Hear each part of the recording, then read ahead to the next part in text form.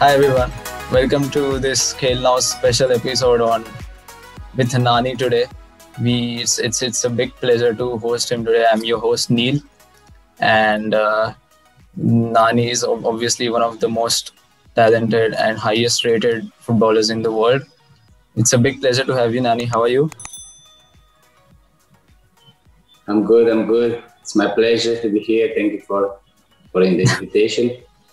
Let's do this. Okay, so we'll begin like from your starting, like early days in your career, and move on to the later part of your career. So it's a process. So let's start about you talking about your initiation to the game and like how you were, how you decided to start football as a career.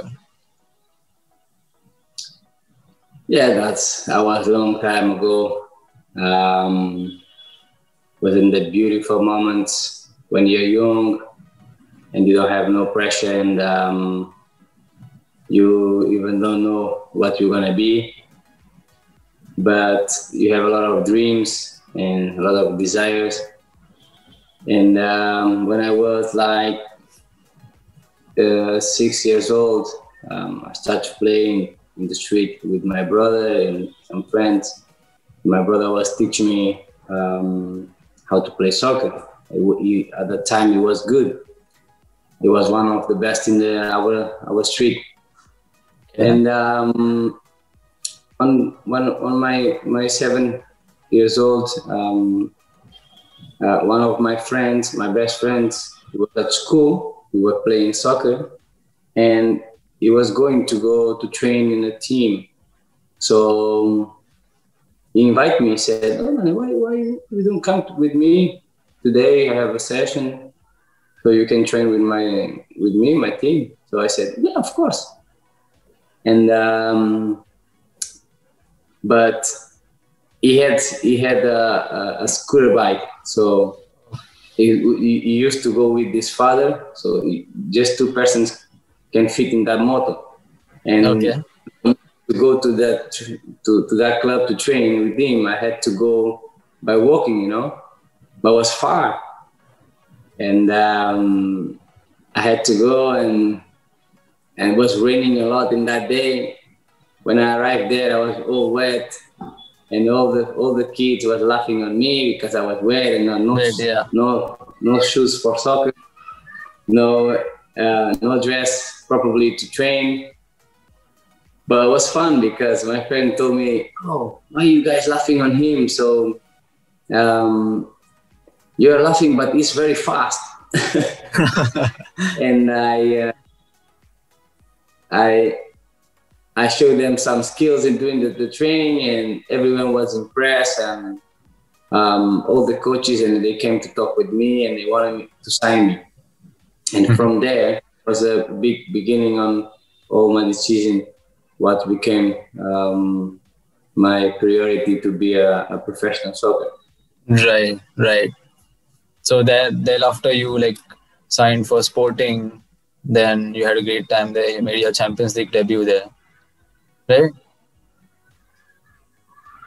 Yeah, I just arrived to Sporting when I was 16 years old. So before I went to train some small clubs, to Estrela da Amadora and Real Massamá. Before that, I was just training there and playing these small clubs. And then at 16 years old, I moved to Sporting. And from there, yes, was a big step. And I had opportunity to build up my physically and all my conditions. I learned how to really play soccer with the good players and compete against the good teams. Absolutely. So fast forward to your move to Manchester United. Of course, like a lot of people would want to know your experience from there. You arrived in Old Trafford, and then so what was how much of an influence did Sir Alex Ferguson had behind your move to Manchester United? I think it was one of the reasons for me to move to Manchester United. He saw a talent on me when I was playing in Sporting, and that time was Carlos Queiroz, the Portuguese coach, working with him at Man United, and he helped a little bit, give him some information. But I think, and I'm sure, and I'm so happy to be part of Sir Alex Ferguson's story, because he was like a father to us during the time I was in the club. He teaches so much. I learned how to become a much better person, much better player, and a champion, because he builds champions, and we were champions when we were together at Man United, and it was a great time. Yes, it was very important part of my story at Man United. Career, yeah.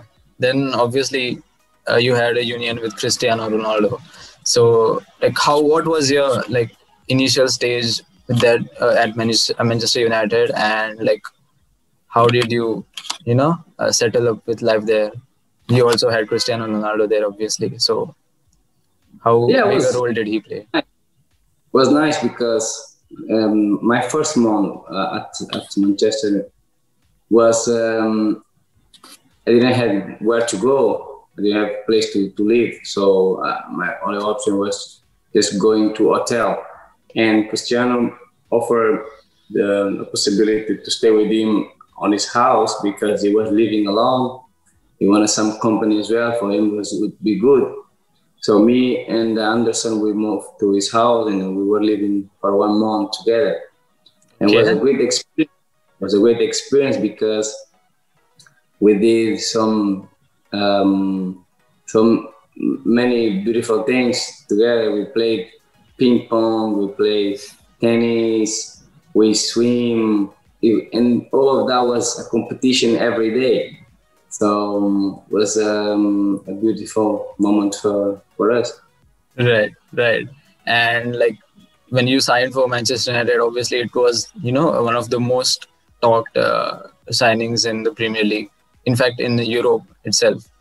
So, and after that, you proved your worth with, you also won the double with them that very season. And winning the Champions League and Premier League, of course. And thereafter, Ronaldo obviously moved to Real Madrid. So what was your first initial reaction to his move?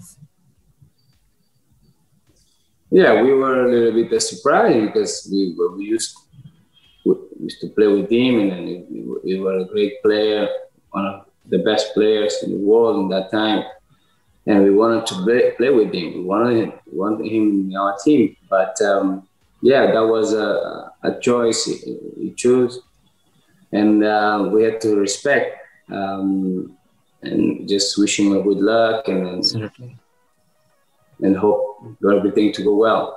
But the good thing, I keep playing with him in national team. So we had so many years playing in the same team for Portugal. That was great too. All right, that's great. And even after his departure, it was, I think, the 2010-11 and 11-12 seasons. Those were the best of seasons for you. And Premier League got a real taste of the Nani that they had expected when Manchester United signed you. So what was how was the experience with those 2 seasons after Ronaldo left?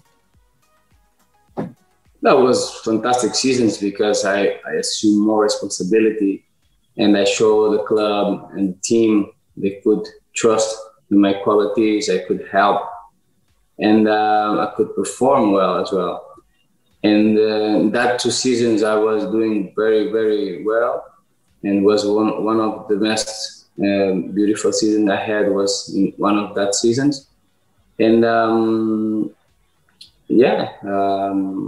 I had some opportunity to show my quality and score some nice goals and get fans crazy. That was amazing. Of course. Speaking of those seasons, we obviously recently celebrated that overhead kick by Wayne Rooney, which you had assisted. So how was your first reaction to his goal? Yeah, it was a great goal in the beautiful game because um, you never expect to score a goal like that in a game, such a big game The like derby, that. yeah. And that game was so exciting because I was playing very good and I scored the first goal. And I think in that moment was 1-1 when Rooney scored his goal. So we was tied, and the game that moment was not so beautiful for us. And everyone gets surprised when he scored a goal like Scored, yeah. that to decide the game. So that was a beautiful moment, and everyone was like without don't know what to do without reaction. And my reaction was just running to him and grabbing him in the air Grabbing when he him. was. So Of course, an uh, iconic moment in Premier League. that will be the moment, one of the moments to never forget. Speaking of Wayne Rooney, he recently retired. So uh, how would you see him as a player and as a coach now? No, as a player, it's no doubt was a great player, one of the best in the world on his position. He did amazing. He did so many beautiful things. He made fans crazy in UK and all over the world.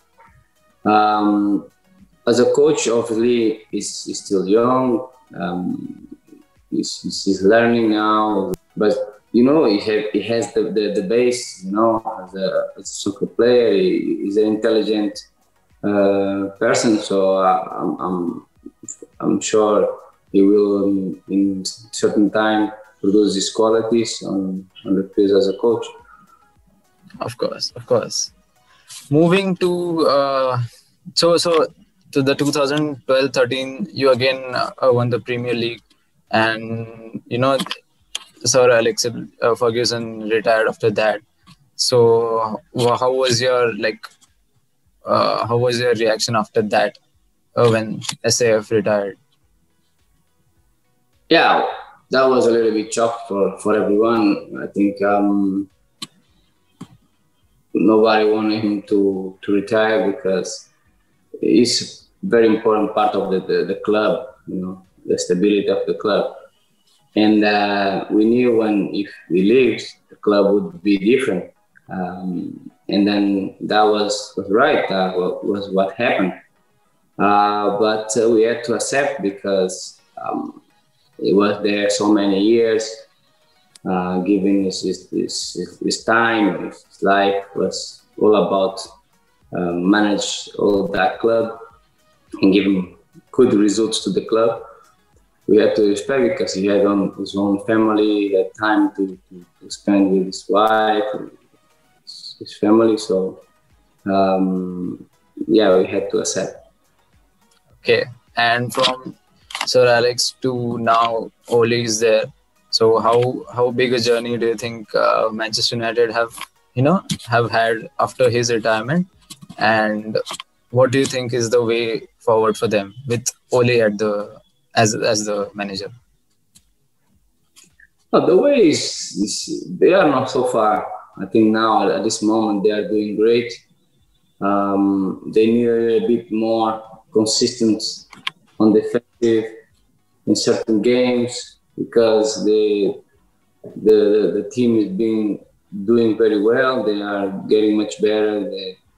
They get to know each other well, so they improve their game. The results been amazing, but yes, they need to continue to win every single game because there is no space for mistakes. And yes, for sure they will get the opportunity to win the league or any trophy they are competing. I think it's all about the consistency because they improve a lot. They've been shown everyone they are a good team and they're good players. They are ready to win the title. Of course. So moving to the next part, then you had a couple of short spells with Sporting again. And speaking of Sporting, Bruno Fernandes obviously has come from the same club, and he's been doing exceptionally well this season as well as he did last season. So what is your thought about his performance so far? Yes, his performance is something we could expect. I told we spoke about Bruno in the beginning before he just arrived. I said we should give him some time to adapt to the league. But the truth was no need time, and then he just arrived and then he performed. So, but we was waiting for some beautiful performance like that. He's been very consistent on this game, and it's something I knew when I was playing with him in Sporting. I told him that would be a great move if he goes to England to play just for Manchester, because there he will have the opportunity to shine and win trophies. He's doing well. The team is doing. Let's hope he can win any title this season. But if it's not this season, I'm sure they are very close to win one title. Absolutely. And so with Bruno Fernandes, you joining Manchester United, Cristiano Ronaldo joining Manchester United, there have been a lot of young players that have come through Sporting. So are there any more like rising young talents you think can rise above their level in the coming years? Yeah, in Sporting, there is always young talents. You can make them big stars and can become fantastic footballers. Sometimes the problem is the personality of the kids and the young talents. When in 1 year you see something, and the next year you don't see what you're supposed to see. So there is a management you have to do with this kid during certain time. But if you see in the club, we have so much talent to explore and to give opportunities. And I think now at this moment, the club is ready to do that, because the motivation and the results is coming out, and I think it's the right moment. It's the right moment. Okay. So you after Sporting, obviously you had a couple of short stints at Valencia, Lazio, and then you eventually moved to the MLS with Orlando City. So what are your thoughts about MLS as a league? How would you describe the competitiveness of the league? It's a league very competitive. It's a league. Every team is very close to each other. So every team have quality, and the level of the teams is all equalized. We are all at the same level. So that's why it makes the league very competitive. Any team can win, can lose in any game, and that's the fun of this league. And I like at this moment. I've been enjoying a lot here in Orlando, and I hope this season, I think will be much better, because we will have more games, more competitions. The organization has been amazing, so I'm so happy. Of course. And there are a lot of high-profile players coming in, like Alexander Pato also joining Orlando City recently. So, and then again, David Beckham has come up with Inter Miami. So it's kind of a exciting time for MLS. Is it? Yeah. Yeah, it's exciting because you have some big names as well here in MLS. We have a competition, a rivalry against Miami, where is David Beckham as well there, manages the team. So it's good. It's good. So the motivation, it's always there when you know this kind of things. Of course. So moving to your national team thing, let's just have a broader perspective of how you look at your national team career. Do you how was your experience with the national team? You obviously were part of the Euro 2016 win. So how would you rate your performance? I see. I have great moments. My dedication to the national team was the best. I always did my best. When I went there to the games. Always put the national team in the first position because it was something special. I thought every time I was there, I was playing for my family, for my friends, for my background. And that was making me feeling special when I was in the national team. And we had great results in 2016. We won the European Cup, and that was the biggest achievement we have in Portugal. So I'm so proud to be part of that. And this is something making me so happy when I look back all the times I passed in the national team, and I continue to support all the games I see from national team. So after speaking of the national team, Cristiano Ronaldo is obviously still scoring goals for them. But who is the next, top performer for them that you think will, carry the flag forward? No, you can see there is some young talents are playing for national team right now. They are playing for big teams. You have Bruno Fernandes doing very well in Manchester, but in the national team we didn't have the opportunity to show all his quality. But for sure, very soon he will put all his game in the national team. And you have João Felix, you have Bernardo Silva, you have André Silva. You have players who are getting confidence and getting stronger on his own game. So very soon you will see a very different faces in terms of owning the responsibility instead of always seeing Cristiano or Nani or all the other players before. This is good because we need to have players to replace and continue to the legacy of Portugal team. Of course, absolutely. So let's move on to the final segments of this thing. Let's talk about Indian football. What is the perception of Indian football, the Indian Super League in Europe, in the US, of course, and what is your opinion on that?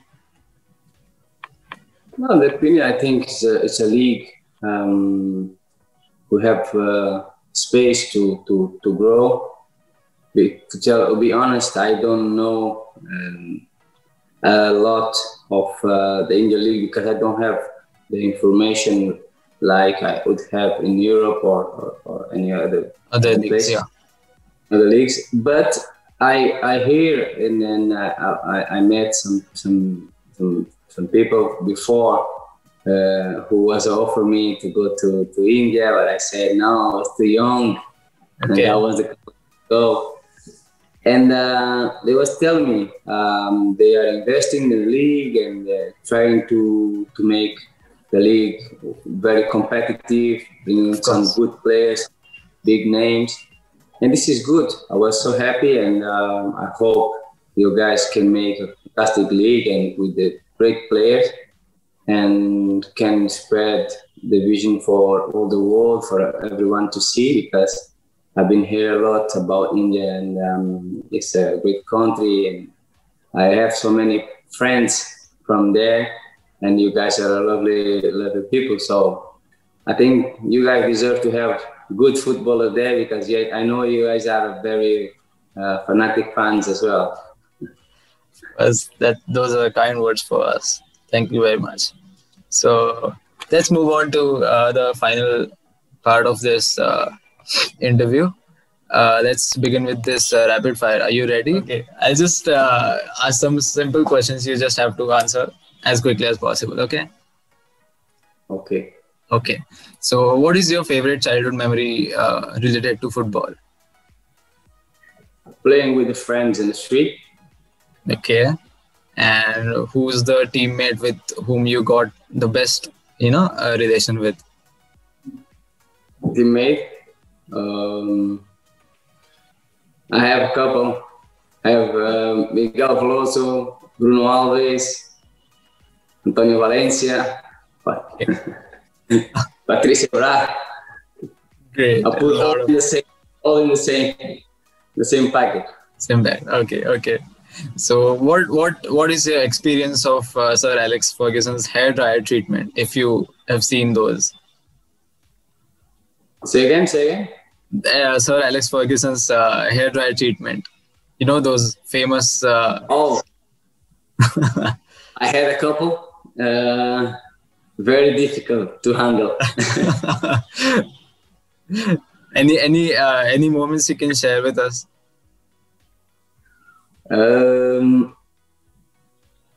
Maybe one game when it took me at halftime. I had to hear I was not performing well. So he said, "Nani, for you, it's enough today. Now you sit and watch the game." Oh. So he was very strong. He was very strong to me that day. I was very, very close to cry. All right. Moving on. Your best dressed teammate. Sorry? Best dressed teammate. Best dressed teammate. I'm gonna tell you, in Manchester United, there was a competition with Luis Ferdinand and Cristiano. So they all thought they were the best dressings, but Luis Ferdinand was laughing on Cristiano because they say he was not the best dressing. And Cristiano was always giving back and saying, "Nah, if you put one clothes of mine, it's one of your salary." And we were laughing a lot, That was a very good joke they would make in our dressing room. We had a fantastic dressing room that time. Speaking of the dressing room, who's the funniest teammate you have had in the dressing room? I think it's Patricia Bra was the funniest. He always was ready to make jokes, playing with the clothes or the shoes with the other teammate, and then sometimes he used to cut the shoes in a half with the scissors and put it together, and someone will go to put it on, and then yeah. Crazy. That was fun. Then the best defender you've faced so far? In the training, Nemanja Vidic, it was very hard to train with him. Always kick my heels, and I was ending the sessions every day with blood, so I was not happy. It's a great defense. Any of the current players, as you would like to nominate as the best player in your position? Now you have Rashford for Man United. He's doing great. I like the style of his game. He scored a great goal last game. Yes, he's one of the best now in this position. He needs to continue to perform like that, so very soon he will be involved in the best one. Absolutely. And finally, your all-time favorite five-a-side team? You can pick yourselves. 5-a-side. Okay, I put me.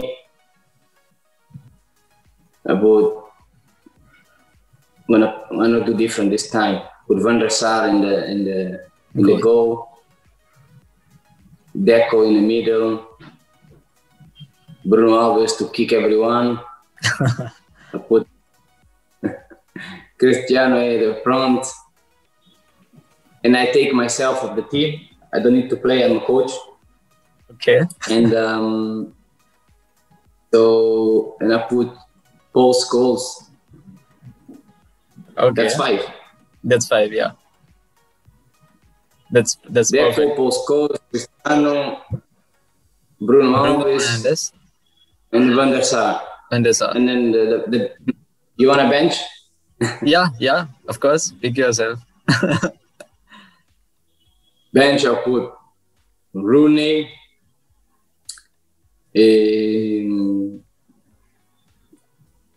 I would put João Cancelo.